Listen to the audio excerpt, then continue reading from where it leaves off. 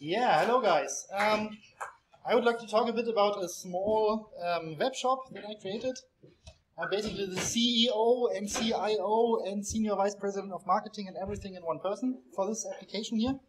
And what I'm trying to do, I'm trying to sell juice. So orange juice, apple juice, all kinds of stuff. And why am I trying to sell juice actually? Well, it's actually a German thing. So in German there's a word called Saftladen. And a Saftladen is basically a shop which is not so good. The storekeepers are not so friendly. Maybe the stock is not the freshest and stuff like this. So it's really a really bad experience shopping there. And as a coincidence, the initials of the juice shop actually match the main language being used to develop this, which is JavaScript. But this was, and I'm really honest there, this is not intentional. That was pure luck. So, maybe you've heard and seen about some broken web applications already. So one of the most famous ones, I guess, is the Budget store. Who knows that one? Budget? Not only the old guys. Okay. Oh, thank you. It's a JSP-based application. JSP, for the younger ones, is Java Server Pages. It's a technology that's today, I guess, not used much anymore to create web apps. Basically, what I wanted to do, I wanted to play around with JavaScript, especially in the backend with Node.js stuff. And I had no real use case to do that, so I just invented a use case, and this is basically what came out of it. And it turned out that actually there was no other application. There's actually an OWASP project which lists all kinds of vulnerable applications used for trainings and security awareness sessions and stuff. And there was none yet that's actually created completely in JavaScript. So it's basically the first. And the idea of the juice shop is to have this, I think, quite usual these days, single-page application front-end stuff with a RESTful backend, which looks roughly like this. So it's not really, I mean, it's not really hip anymore, I guess, to use AngularJS, is it? Everybody goes to React now. That's my impression. Angular 2 is coming. Angular 2 is coming, yeah, but nobody knows. Will it be really cool or will? Yeah. I already have a ticket open up for the juice shop to migrate it to Angular 2, just to be cool, right? So you need that in the queue.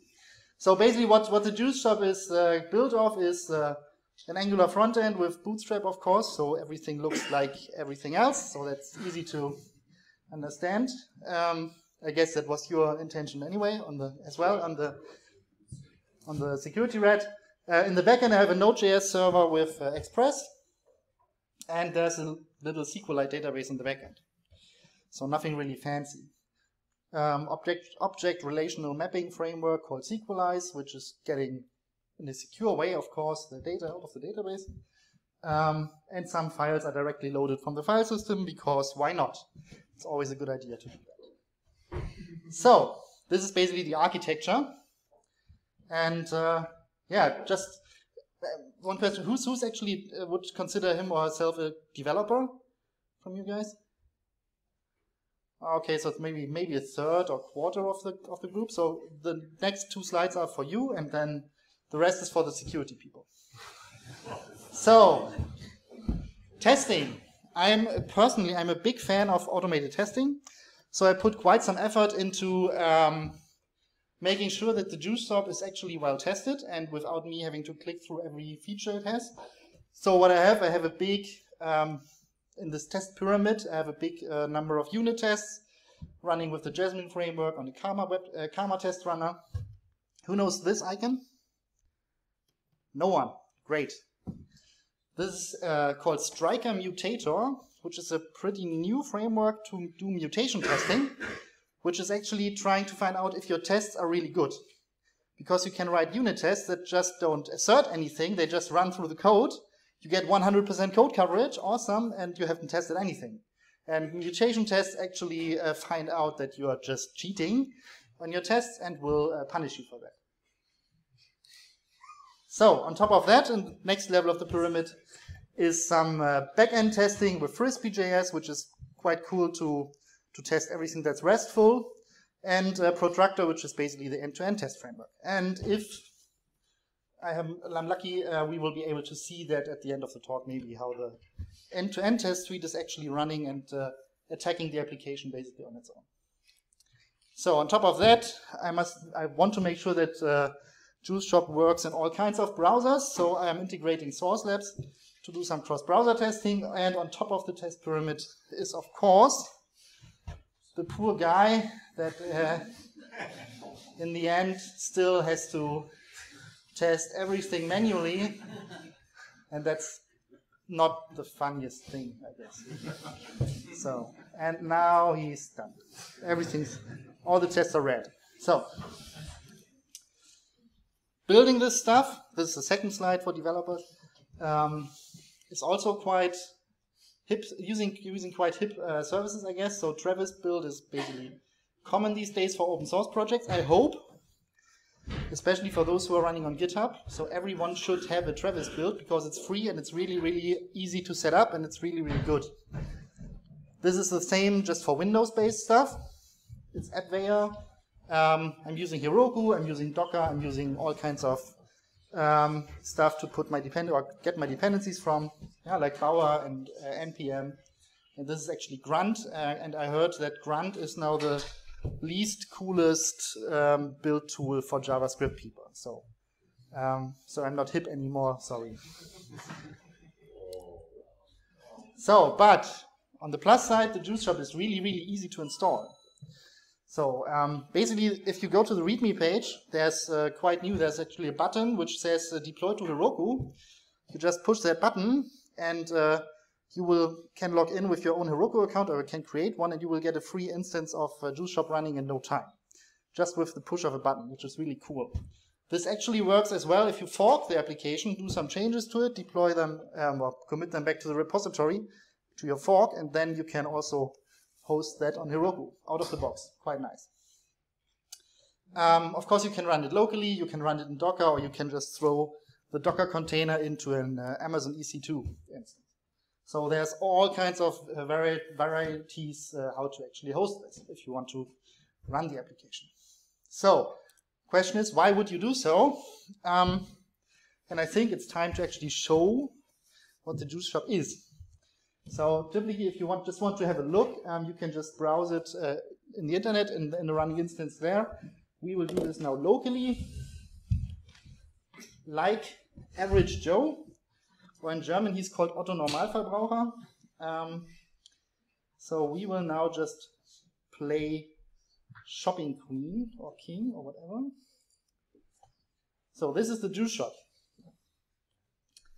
Basically, very fancy user interface, all in black, because I like every developer likes black layouts, I guess, these days. Yeah. It needs to be black. You can choose different languages actually, which is quite new. So German is completely implemented. Dutch there's a little bit.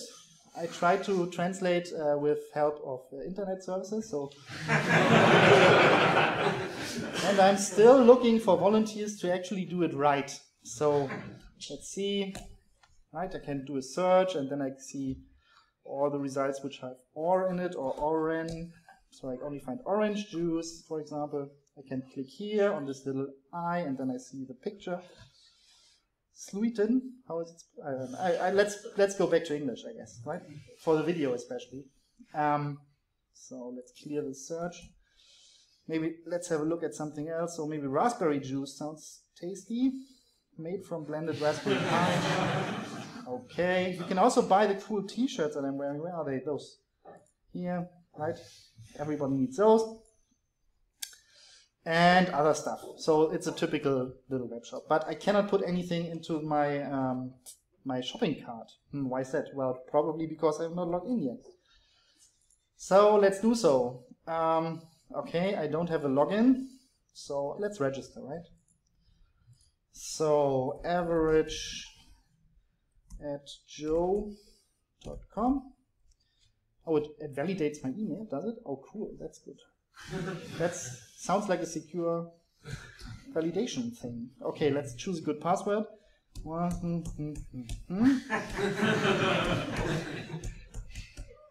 Oh, it mistyped. Never mind. Register. Okay, now back on the login screen. Paste my address. Hey, I'm logged in. And now I can shop. Cool. So for example, I can put some apple juice in my shopping basket, and I would definitely want some Raspberry Pi and more of these. And I need a new t-shirt maybe. And, oh, a hoodie. It's getting colder these days, so let's buy a hoodie as well. So where is my shopping basket? Here it is.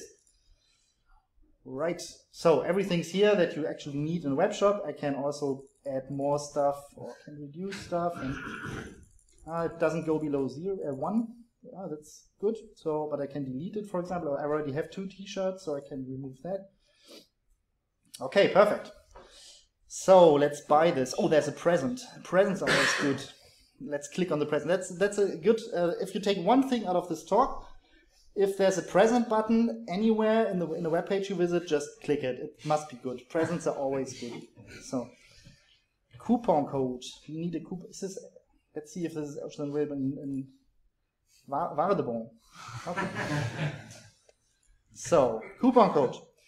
I need a coupon code. I don't have one, so let's just type something. Must be 10 characters long. Okay, let's see if this works. Invalid. Who would have guessed that? But it says that on Twitter I can actually get a coupon code. That's cool. Let's have a look. So this is it's the shop's Twitter account. And let's see if we find a coupon code. There's all kind of spam stuff here that we don't care about. We want coupons. Where are coupons? Is that Brannigan? Here. Have a look. Coupon code. 50% off. That sounds good. So let's just copy this one and see if it works. Redeem. Your discount of 50% will be applied during checkout. Perfect. I could check out now, but what's these payment options? Okay, it's the typical open source begging for money thing. That's the usual, that you need that. And you can buy merchandise stuff. So if you want to have a t-shirt or a coffee mug, just go over there. For the shopping process, this is actually not needed. And yeah, there's also a get stickers button, but stickers I have for free here after the talk. You can just get some if you want. So let's check out finally. And what I get now is, okay, I get a confirmation as a PDF, beautifully rendered, which tells me I have to pay I have a discount of 50% and I have to pay 63.4000001 in whatever currency I want to, obviously. Good. Okay, that was the shopping process. Now I could also change my password because the old one is not so good. 1, 2, 3, 4, 5. New password. 1, 2, 3, 4, 5, 6. 1, 2, 3, 4, 5, 6. Change. Okay, cool.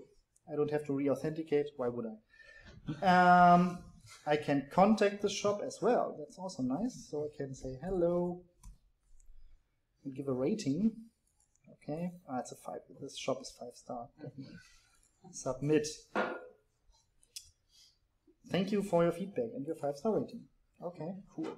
So if I'm not happy, I could also complain. So that's a different form. Oh, I can attach a file. Cool. I can attach my invoice. Oh, that makes sense, of course. Why not? So let's just attach. Well, what could we attach here? Let's see. I just want to attach, for example, I don't want to attach a PDF, right? I just want to attach, for example, the README of the project. Oh, that doesn't work. It only allows PDF.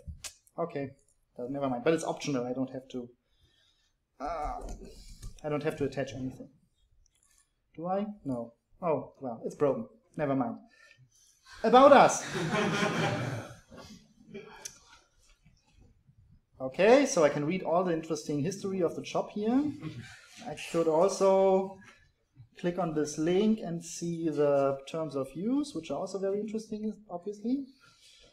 And oh, here's actually the feedback, right? So I can, oh, nice, with a slider here, I can go through the feedback. And here's my hello. Awesome.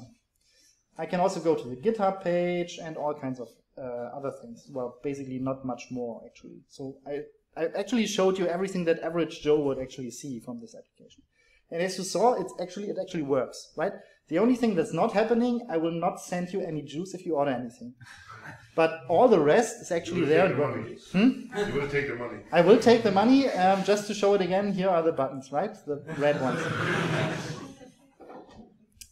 Okay, so let's log out and go back to the presentation, because everybody loves presentations. So that was the shop. I mean, there were no obvious problems visible anywhere in what I showed you, I guess. But actually, there are quite a few. There are over 30 broken things in the shop, which actually are there on purpose, and they are mostly there for you to be found, for you to find them.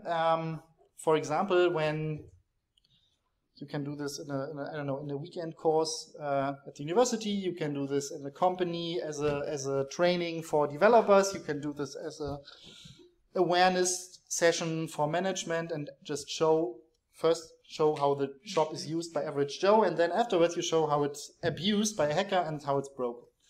And so you can show a lot of stuff. There's many vulnerabilities in there, which I call challenges, because actually they are tracked, and you can find out how many you actually solved.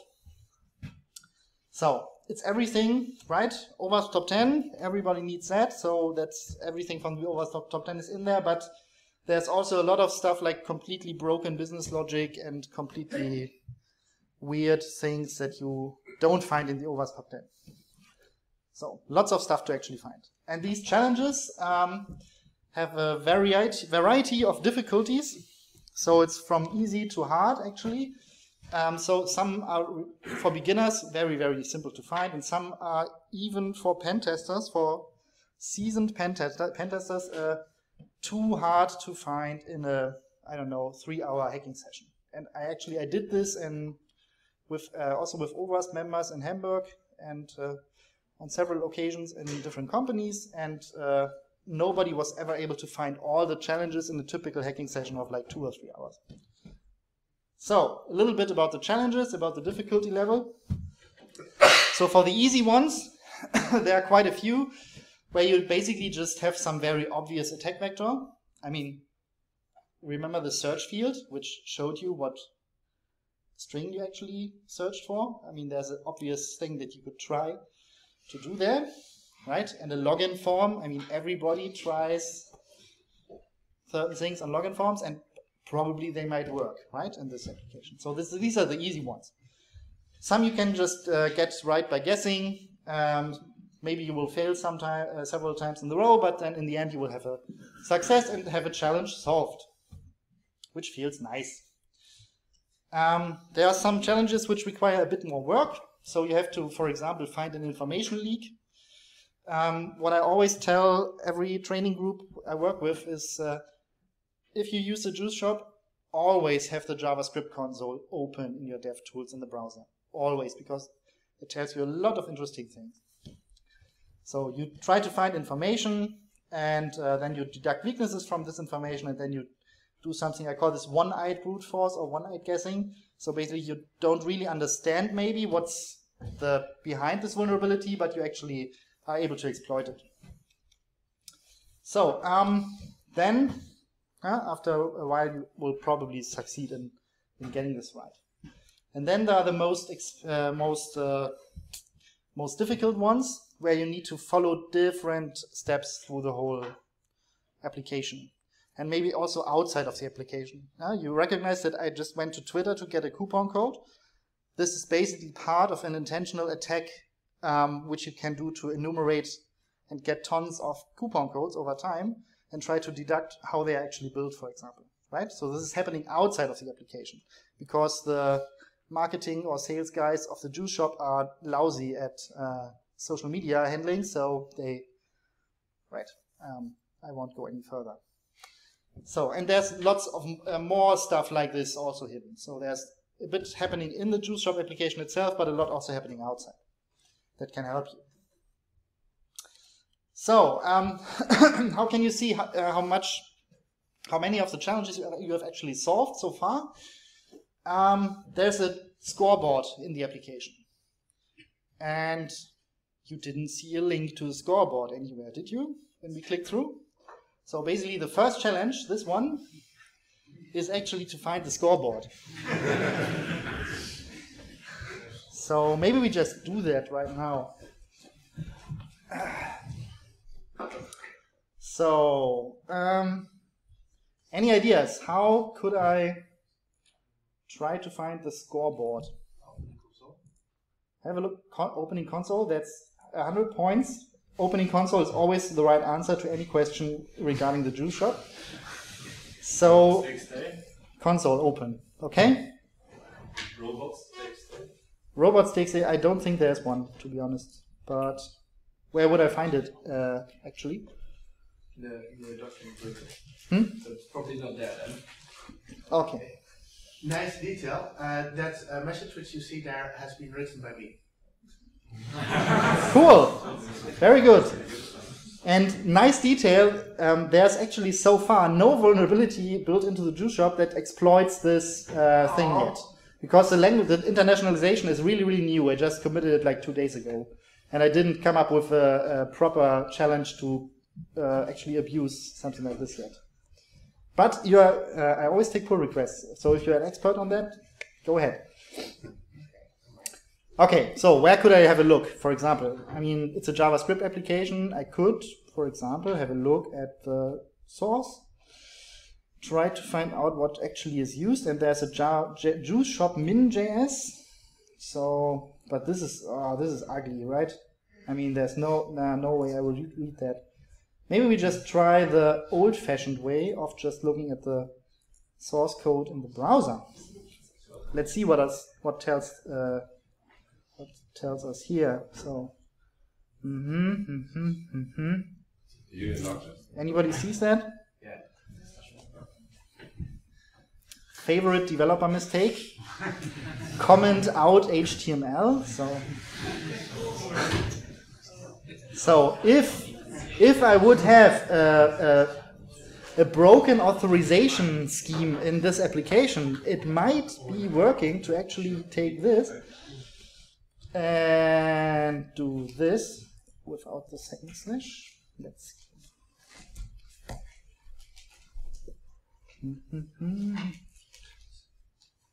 Hello? You were looking at the source of it. Ah, exactly. Thank you. Oh, my goodness. There's the scoreboard. And it already solved this challenge. And all the other challenges are unsolved yet. But there's quite a bit of them. And depending on how much time we have in the end, we can go through one or two maybe together. And the rest I will leave for you for another time. So, okay. So these challenges are tracked, and the application actually recognizes when you solve them. So now I have a ton of FAQs. I mean, this slide deck is basically also used as the introduction manual to click through yourself. So you have the same written stuff just without my voice. So don't know if it's better or worse then, but let's just go through the FAQs. So if you want to hack the juice shop, are you allowed to use your pen testing tool set? Yes, you are. Why are you? Because it will probably not help you anyway. I tried some stuff with Zap on my own. It didn't, especially in automated mode, like trying this active attack mode. It found maybe one cross-site scripting and complained about some missing headers, and that's it, right? So Zap is not so good with JavaScript yet. Burp isn't either, to be honest. So it finds a bit more stuff, but not really everything. I don't know what about the expensive vendor tools, but I would assume that they are also not so good in automatically finding certain vulnerabilities in this application. So use whatever tool you want. Second question, can you do a white box pen test? So can you look at the source code basically? No, you can't. Because if you do, you will see the source code which actually verifies if a vulnerability was hit, right? And if you see that, then you immediately know how this works. So this would spoil the whole hacking for you. So it's on GitHub. It's on GitHub, yes, exactly. But looking it up on GitHub is cheating. So the same goes for looking at the console log, at the server log, right, in the console. This is also like cheating because there are some SQL statements issued all the time and logged, which are also checking if a certain state is in the database, which would then solve a challenge. And if you see those, you also immediately know how this actually works. So don't do that. Don't look at the code and don't look at the log because you will just spoil it for yourself. Can I use the internet? Yes, you can. You can Google and ask Stack Overflow, and you can look up OWASP cheat sheets and whatever. Right? Just don't look at the GitHub repo, and also don't look at log files maybe from the Travis build. That's just the same cheating like looking at your own log, right? But apart from that, you can use, as you saw, Twitter, you can use the Facebook page, you can use all kinds of things that you might find about the juice shop, which are not just giving away the solutions, right? So, Google is fine. If the installation doesn't work for you, well, first of all, please have a look at the README, because it should be really self-explaining how to install it. Maybe sometimes there's system situations where stuff doesn't work, and then you just open a ticket, for example, or you just go to the community chat, which I will now show. I walk over slowly here so the camera can adjust. Open chat. There's actually a Gitter chat behind this. So everything, and it also, all the tweets are there, everything that's important you can find here. And you can actually ask questions and I try to answer them more or less immediately. So, if you crash the server, this can happen, right? So if you start it locally and you do some really, really crazy requests, which completely breaks everything that Express understands, then the server will go down. That's not a bad thing because the application is basically like self-healing. So whenever you start it, it completely dumps all the data and removes all old files and all kind of stuff, and will then just boot up again. The downside is when it deletes all the data, it also deletes all your solved challenges from the scoreboard. So basically you have it all red again, right? And there would be no way around that other than having two databases, one for the challenges and one for the real data. And this would be, I don't really like that approach actually. So this is the only downside if the server breaks. If you're stuck with a challenge, first try to figure it out, maybe sleep over it one night and then try again. Or you can just ask for a hint, right? Don't ask for solutions, ask for hints. That's more fun. Actually, the end-to-end tests I spoke about in one of the first slides, they're actually automatically doing all the attacks on the juice shop to get a 100% green scoreboard.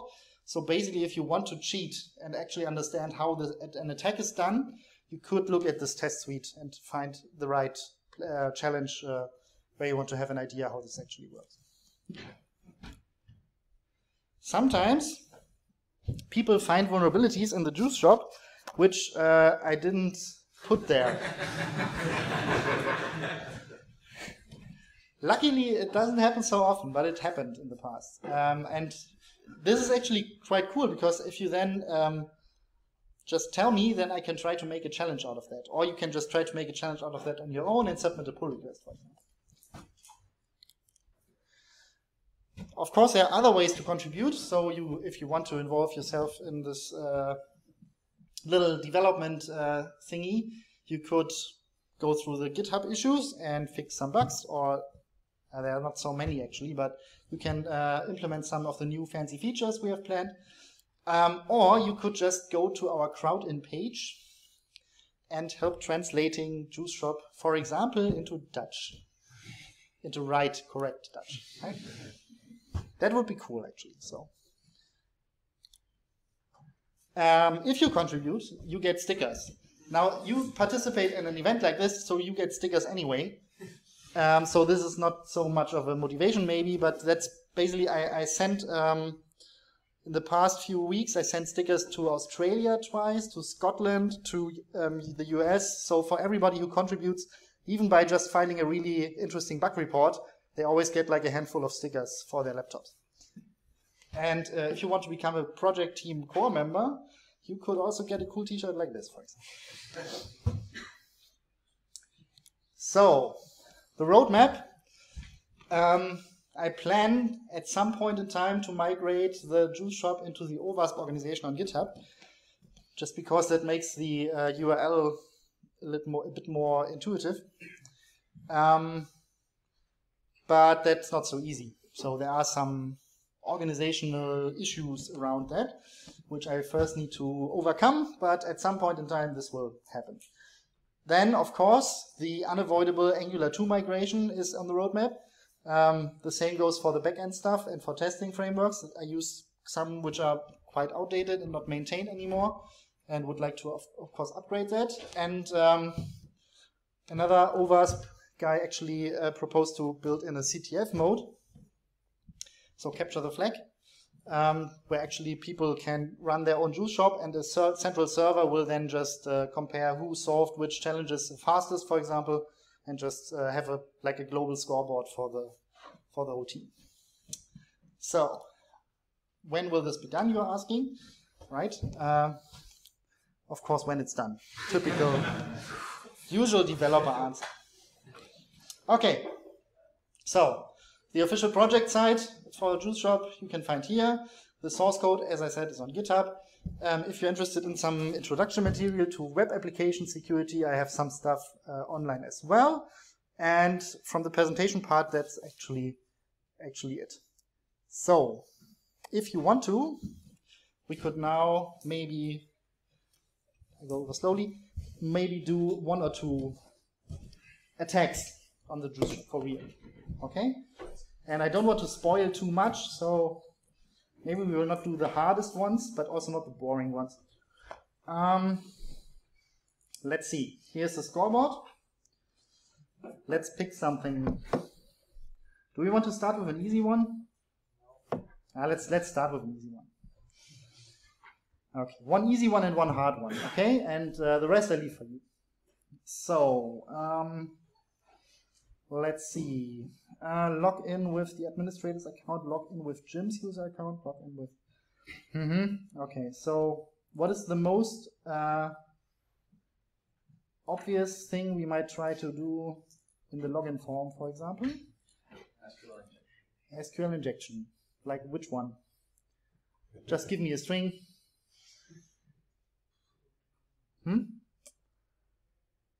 If I start typing, it will autocomplete, so it would be... if I type it in the password fields, you only see dots, so it doesn't help. So, what is the most idiotic... Quote or 1 is 1 or A is Yes, exactly. Quote or 1 equals 1. And then you have to find the right comment symbol for the database that is used, right? So maybe I can just try to use a bad one. So password, let's see what happens. Oh, that's actually convenient, because now I don't even have to look into the console anymore to find the error. It's also in the UI. Can you zoom in a bit? Oh yes, of course I can. That's a good thing about this totally reactive user. almost reactive. So, okay, so now we have a nice error message here, which actually tells us quite a bit, right? So it tells us there's a table called users, and it has columns called email and password, and the password is hashed in a probably totally secure way, and so on. So let's use -- instead. Log in, and it seems I'm logged in now. Do you remember where I could see who I actually am? There's actually one form, one screen where you can see who you are. Do you remember? Who paid attention? It was the contact us. In the contact us, it says who the author is, and this is now your email address. Right? And the complaint, I think, as well, right? So I'm not logged in as admin. And why? Because it's the first entry in the database, as usual. Okay, so we now should have this solved on the scoreboard. Awesome, right? Let's zoom out. And we also solved provoke an error that's not very gracefully handled. So that might have been this red box in the login screen. Okay, let's pick another one. For example, do you want to do a really hard one or some? Should I leave those to you? Yeah. Really hard one? Do you want to hack the coupon codes, or do you want to hack the Easter eggs? Easter eggs. Easter eggs. Okay. So find the hidden Easter egg. That's the challenge. So, if I go back here, and if I just open this here, the text is totally irrelevant. But for those of you who have good eyes, what might I try to actually do with this URL on top here? What is worth trying? Okay. Yeah. Okay. Same thing. Try to get a different file. Try to get a different file. Okay. Which one? etc password. Yeah. Okay. But maybe we just have a look what's in the directory, right? So because directory listing is always a good idea to have turned on. So, and we could, for example, see some files over here, and we also, we have the order confirmation as well in this step. Larger. Yeah. I'll go for the account. No, that's not a problem. It works. And we can see the Easter egg file. So let's just open that and we win, right? Oh, no we don't. What now? Only MD and PDF files are allowed.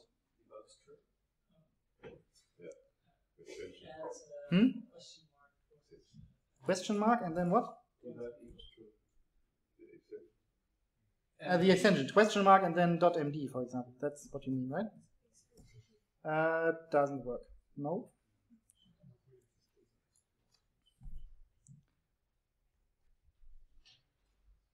Any other idea? There's basically two ways to beat this. The debug equals true, like we saw in the... Yeah, okay. That's a good approach at least. So md debug equals true. That doesn't help. Okay. Equals false. Doesn't help. Equals whatever. Doesn't really seem to do anything. So what? Was there a log on the console? No, nothing. Yeah, that's very good. But no, that didn't work. Add a null byte. Oh, okay. So instead of this, using null byte. Okay. Percent, what is null byte? Percent 00? Yeah. Dot MD? Yeah. Ugh. What happened there? This is actually, it's totally right. This will actually work. But what did we do wrong? We have to escape the percentage as well, right? So of percentage 00. So what is the escape of percentage? Percentage 25 00 dot MD.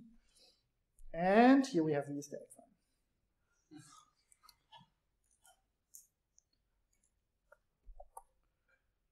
Ta-da! Congratulations, you found the Easter egg. Okay. Oh wait, this isn't an Easter egg at all. It's just a boring text file. Yeah, we figured that much. The real Easter egg can be found here. Oh, you're smart. Okay. You're too smart for the juice shop team. You're not allowed to work for us, I guess. So, base 64 decode. There must be some pages. Oh, okay. Okay, decode. Where is it? Okay. And what do we do with that now?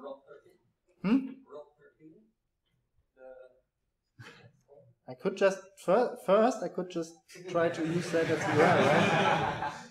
Maybe that's the secret URL. Okay, it's probably not. Okay, ROT13. What gave that away? Just garbled, but yeah, there's a lot of the same stuff in there. So everybody knows what ROT13 is? Yes. I hope so. Okay. Rotate by 13 characters. Ah, here we go. The devs are so funny. They hit an Easter egg within the Easter egg. Okay, so this is now what we try to do. Let's see if that works. Woo! And we have an orange as a planet in 3D in JavaScript in the juice shop. I mean, if that's not a cool Easter egg, then I don't know what. So, okay, I guess that's it. Let's have a look at the scoreboard, and then we can feel really, really cool because we solved a 2- and a 3-star challenge in less than 5 minutes. Awesome. Cool, thank you. Any questions?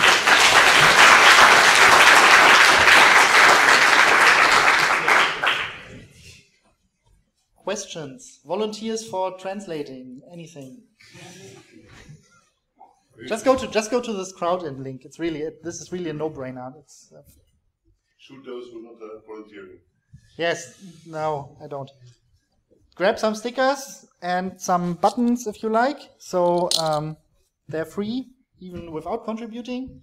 If you plan to contribute, you can take even 2 things if you want to.